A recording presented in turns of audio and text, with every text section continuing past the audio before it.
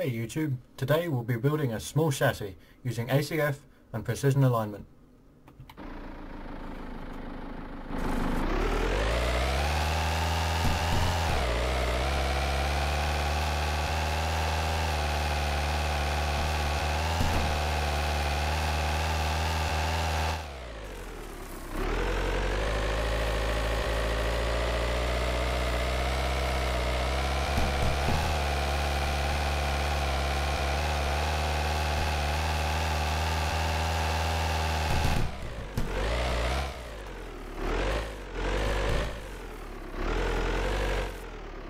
Okay, let's get started.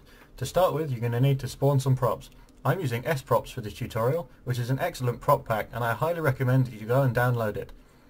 So for our base prop, we're going to be using a 48 by 96 by 3 plate, which is available in the menu here, one of these. For the 4 blocks above the wheels, I'll be using 12 by 12 by 3 blocks, which are available here.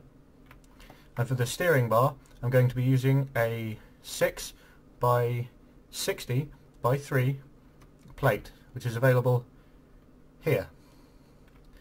And some wheels, again from SProps, under the Transportation tab, and they are the 30 diameter ones, available here. Okay. In this video I'm going to be positioning props using precision alignment, which I didn't have available to me in the last one. It's an extremely powerful tool that does take some time to master, although it is worth it because it's extremely powerful and lets you position all of your props with precision and ease. The concept of precision alignment is that you can move props between points. You can see I've got point 1 defined on the inside center of this wheel here and point 2 on the corner of this chassis. Unlike SmartSnap, it doesn't sit slightly away from the edge but always perfectly in line with it. So I select the prop I want to move, which is the wheel, and in the menu I select point 1 as my first point to move from, and then point 2. And when I click the Move Entity button, it will move the selected entity here from point 1 over to point 2. I want to do this again with another wheel. So point 1 on the wheel and select it with the right mouse button, point 2 on the corner of the chassis. Move from point 1 to point 2. Same for the rear wheels.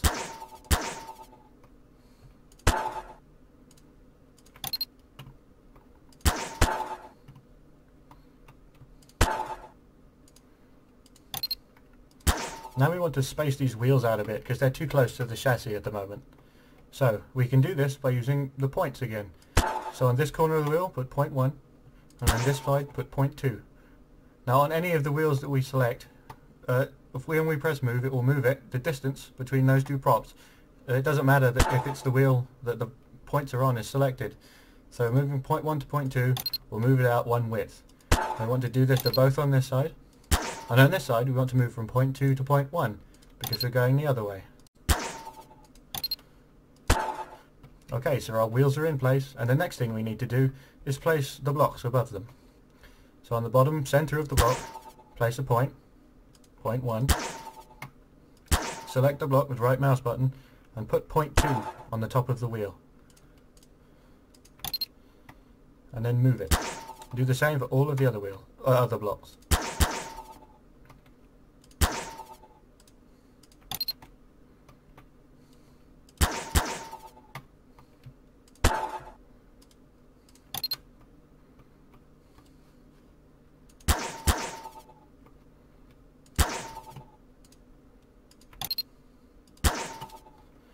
Oh, it should be worth noting, and I didn't think I said in the start of the video, that you should always build facing from north to south, and which is the y-axis.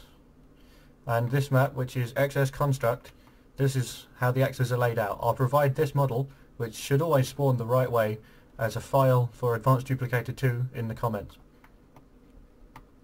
Okay, so the blocks are all above our wheels, but we want to move them up a bit. I'm going to move them up just one block. So I'll spawn a block from SProps.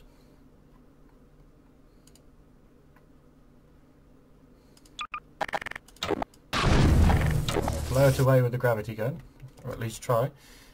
I'm going to put point 1 on the bottom and point 2 on the top.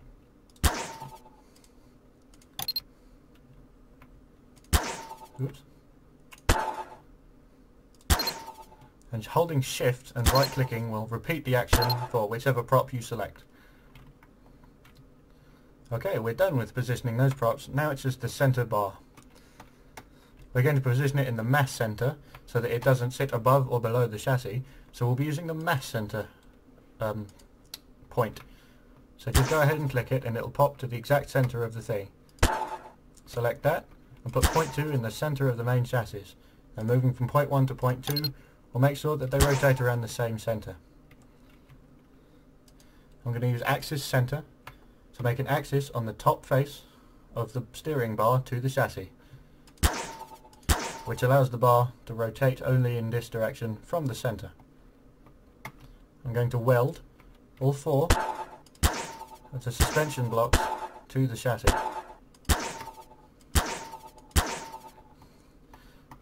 And get rid of this block. Now we need to attach the wheels to the suspension block so that the suspension can do its job. Now, if you're lucky enough to be playing on a server or a single player and you have the Ballsocket center tool, you can use that and you just click on the wheel and then click on the block and it will be done for you. But some servers I've seen, specifically the ones I play on, don't have this.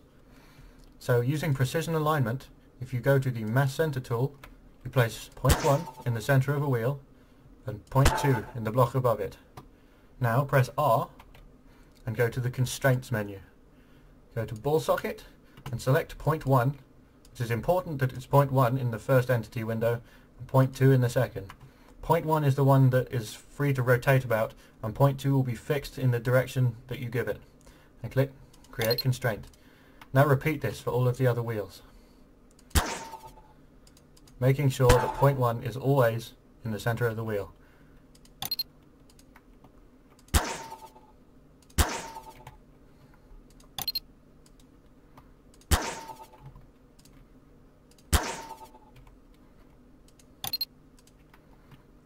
Okay, now we're ready to constrain our wheels with control arms. For this we'll be using precision alignment rope. So, with hip pulse selected, point 1 we place in the back center of our chassis. Point 2 goes in the front center. Now select point 3 in the menu and mass center and select a wheel. Now, with the constraints menu in the R menu for precision alignment, you go to rope. You make sure that rigid is ticked. That's important. You can set a width, which I will here, although I wouldn't usually because I don't like the way that they look. Now select point 1 in the first window and point 3 in the second, so that it goes from point 1 to point 3. And click Create Constraint. You'll see that a rope's popped up between point 1 and point 3, and you can do the same thing between point 2 and point 3. And now, with mass center and point 3 selected, you can do the same easily and quickly to all of the other wheels.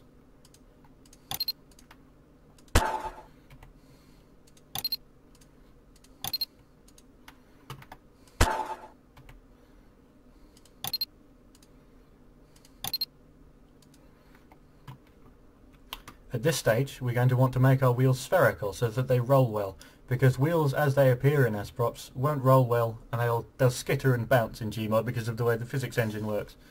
So with the spherical collisions or MakeSpherical tool, depending on which one you have, simply left click on each wheel and it will be turned into a perfect sphere. And we're done. What we need to do now is define how the wheels are able to move relative to the chassis. For this, we use the advanced Ballsocket tool. Now, understanding how axes work in Gmod is kind of tough sometimes, so I'll give you in the description this helpful model. Now, as you can see at the moment, these are simply ball-socketed to the arms, and we're going to lock them down so that they only move in the direction that your wheels would if you gave them that these values in advanced Ballsocket. So we're going to start with X, and for this we want X minimum as minus 180 and maximum as 180, which means it's free to move for 360 degrees on the X axis, and with the other ones lock them down with minus 0.01 and 0.01. I find sometimes that using values of 0 can cause spaz, so I tend to not do that because this is This is good enough for most things. Make sure free movement is ticked, and no collide should be ticked as well. It's important when using Ballsocket Advanced that the first entity you click will be the base entity. So for our car it will be the chassis, and for this it will be the arm. So we click and then click on the thing you want to constrain. And as you can see, now it will only move in the axis we want it to, as our wheels would. You can do the same for Y.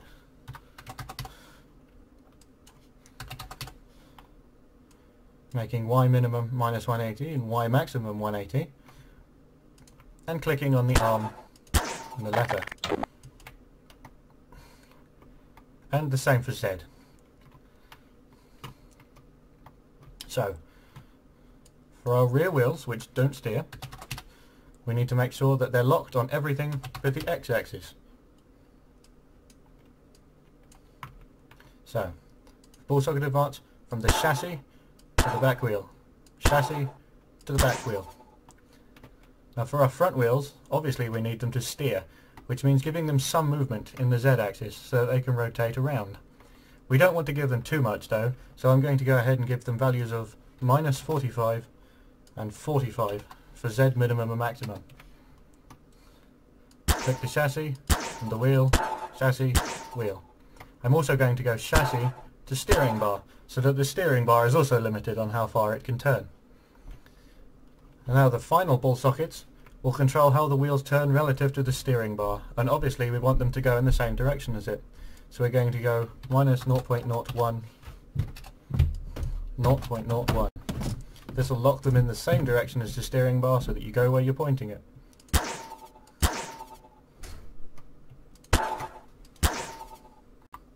Now, with our ball sockets done, we should be able to duplicate the chassis and check that everything moves as we're expecting it to.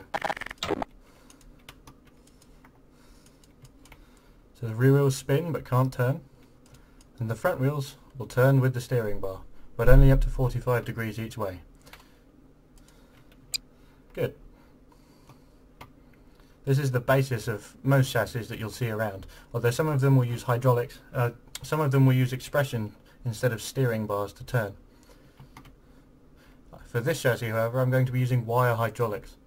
So, in wire, under wire physics, you're looking for hydraulic. Make sure fixed is unticked, and you can set the width to whatever you want. From the center of the steering bar to the center front of the chassis, then place your controller in that corner. And do the same for the other side. Center of the bar, center of the chassis, place the controller. Now we need something to control those hydraulics, and I've provided an expression 2 in the comments, which you'll be able to use to do it for you. So go ahead and place it on the chassis. You'll also need an advanced pod controller. Now we're ready to wire this up. So, with your wiring tool, link the wire link on the chip to the create wire link entity on the pod controller. The left hydraulic controller should be connected to the L output. The right one to the right output. Now our chassis should be able to steer. And you're going to want a Jeep seat or some sort of seat to control it from.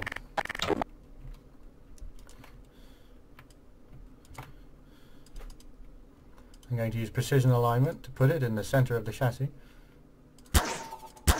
making sure hip pos is ticked because that didn't work.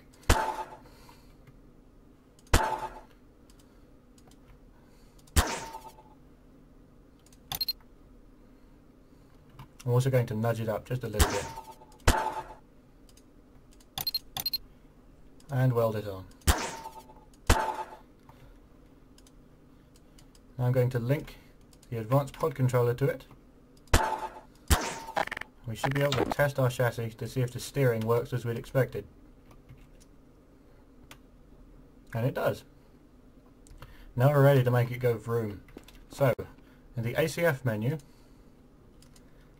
under mobility and engines, find a small i4, and I'm going to use the 1.6 litre diesel. And the gearboxes, I'm going to use a 4-speed transaxial small gearbox. Thank you, dear. And place them on the chassis. Oh dear. I'm going to nudge that back a bit because it's stuck in the seat at the moment.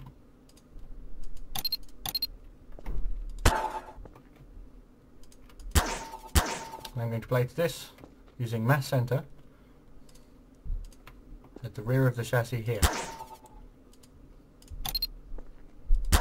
And I'm going to weld both of those on. Now with the ACF tool, link the engine to the gearbox by right-clicking and the gearbox to each of the back wheels. Now we can wire them up.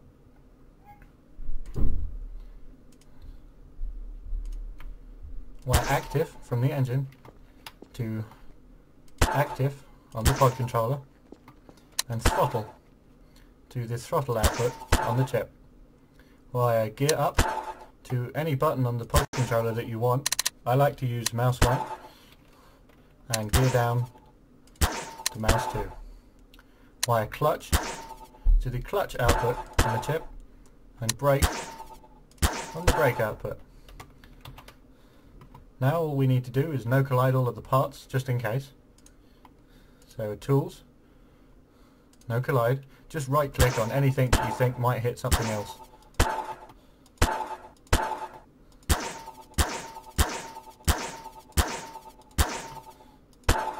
And that should be it. We should be ready to go. Except, of course, for the weights. We make sure that our chassis is nice and heavy so all of the bits welded to it don't flop about. I'm going to be using 250 for the chassis, 150 for the steering bar. The SProps wheels are 100 by default. And I'm going to be using a value of just 1 for each of the steering suspension blocks. So we have nice soft suspension. There's just one more thing to do, and that's to give the tyres a little bit more grip. So, in the developer console, type SProps_material Jeep tyre and press enter. And then, with the physical properties tool, you'll see both of the boxes are blank. Make sure gravity toggle is ticked, and then just go ahead and click on all 4 of your tyres. Now, with a bit of luck, our car should be ready to go.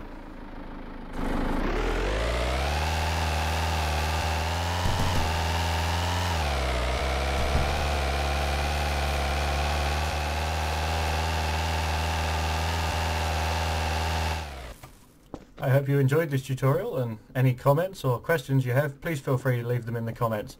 I'll try and post a link of all of the mods and tools I've used in the description, along with the expression 2 and the advanced duplicator file for that axis model.